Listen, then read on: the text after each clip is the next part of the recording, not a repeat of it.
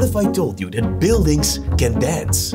Well, they can't, unless you know this secret effect in Premiere Pro. Today we're creating not one, but two amazing effects, and for the second one, we're gonna need a little After Effects, but I know you guys love that, so let's get started. First, the growing building effect. This one is quite simple. Here you can see our beautiful Eiffel Tower. I got this clip from Storyblocks, by the way. It's important that your shot doesn't have any camera movement. I mean, you can, but that just makes it more difficult. So first you want to take a still, and to do that, find the little camera button in the program monitor. If you can't see it, click the plus icon on the right side to open up the tools menu. Then once you found it in here, click and drag it into the program monitor. There you go. Alright, now click it and that will open up this panel. Give it a name, and for the file type, I prefer TIFF because that file type is lossless. This means it doesn't lose any quality. Once you saved it, open up Photoshop and drag your still shot into the software. That will open up the project with the correct resolution. If you don't have Photoshop, just start the trial and then cancel it once you're done. In Photoshop, go to the toolbar and grab one of the selection tools. You can click and hold to open up the menu. Now in your canvas, click and draw around the Eiffel Tower to select it. Next, go to the Generate a Fill toolbar and just click on Generate a Fill. You don't need to type in anything, just click on Generate. Let it do its thing and boom, your Eiffel Tower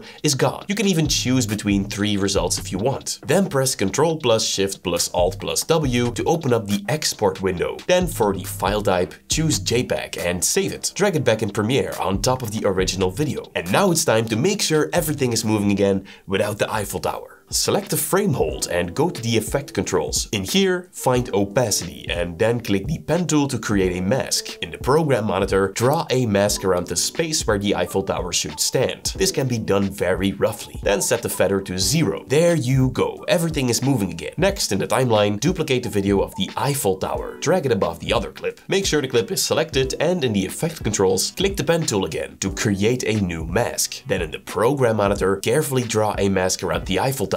Do this as precise as you can. The more accurate your mask, the better the result. When you're done, set the feather to 0 again. Now, before we're gonna animate the Eiffel Tower, we need to do one more thing, and that is make sure that it actually looks like the tower is coming out of the ground. To do that, duplicate the bottom video one last time. Then with the clip selected, go to the effect controls and create another mask. Then in the program monitor, draw a mask around everything that is in front of the Eiffel Tower. In real life, of course. Don't forget to set the feather to 0 again, and there you go. Now we can start animating the tower however we want. Now, as I mentioned before, I got these clips from Storyblocks, a plugin for Premiere Pro and After Effects. Thank you Storyblocks so much for sponsoring this video. All you need to do is click the download button and boom, it will appear in your project panel. You can then just drag it in the timeline and there you go, no distractions. Storyblocks' curated stock library has everything you need to create high quality video in one place. With over 1 million 4K and HD footage, templates, music, sound effects, images and more, you can download unlimited high-quality assets for just one predictable subscription cost. It's time to say goodbye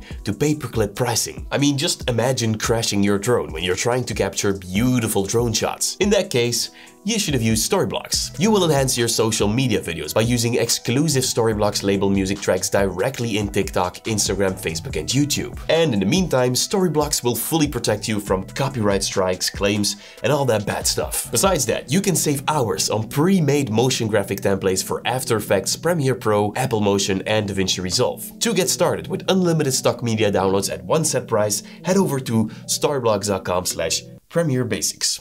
Or just click the link down below. Now let's continue with our Eiffel Tower. It's time to finally animate it. Okay, so right click your clip of the tower and choose Nest. We're doing this because otherwise the next effect won't work. In the effects library, find the transform effect and drag it on the Eiffel Tower. Then head over to the effect controls and here you'll find the effect. Now move a little forward in time and set a position keyframe. Next, grab the playhead and set it to the first frame of the clip or wherever you want the animation to start. Then adjust the position so that the Eiffel Tower disappears into the ground. Then expand the velocity curves and pull the lever of the second keyframe to ease the animation in. This will make the tower slide in smoothly. Of course, don't forget to increase the shutter angle for a natural motion blur. There you go. Now to top things off, we're gonna add a earthquake effect. So select everything in the timeline and nest it together. Find the transform effect again and drag it onto the nested sequence. In the effect controls, set the playhead to the moment where your animation is starting and then set a position key keyframe on the transform effect. Move one frame further in time and randomly adjust the position. Keep doing that until the Eiffel Tower completely disappeared. Then increase the scale just a little bit to hide the black bars. Now of course, increase the shutter angle again for some motion blur, and there you go, you've got yourself an earthquake. But now, how do we make the Eiffel Tower bend? For that, we're gonna need a little bit of After Effects, but don't worry,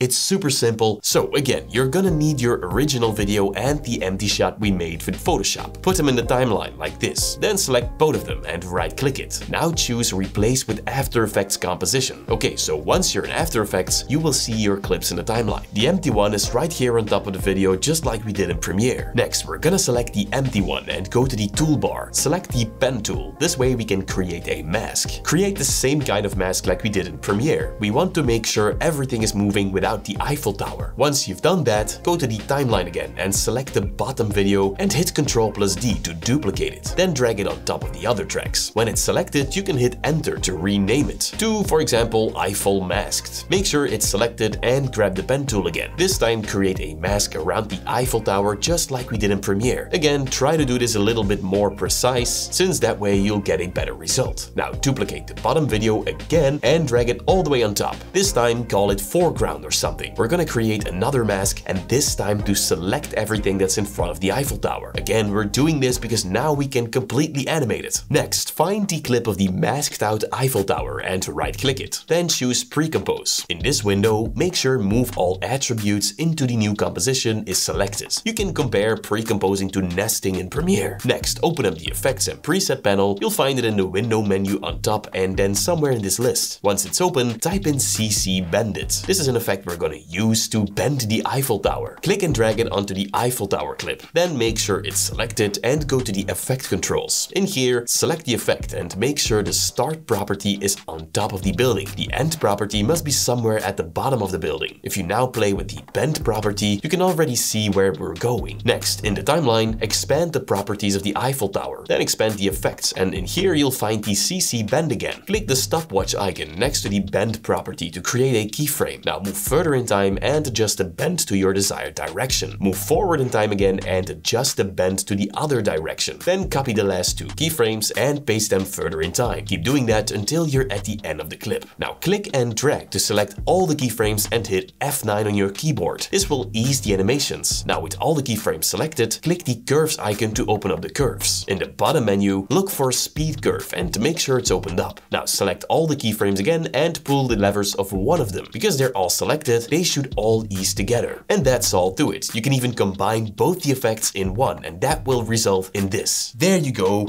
That looks awesome. But now it's time to learn a little bit more After Effects, and to do that, click the video right here on my left. Thank you so much for watching.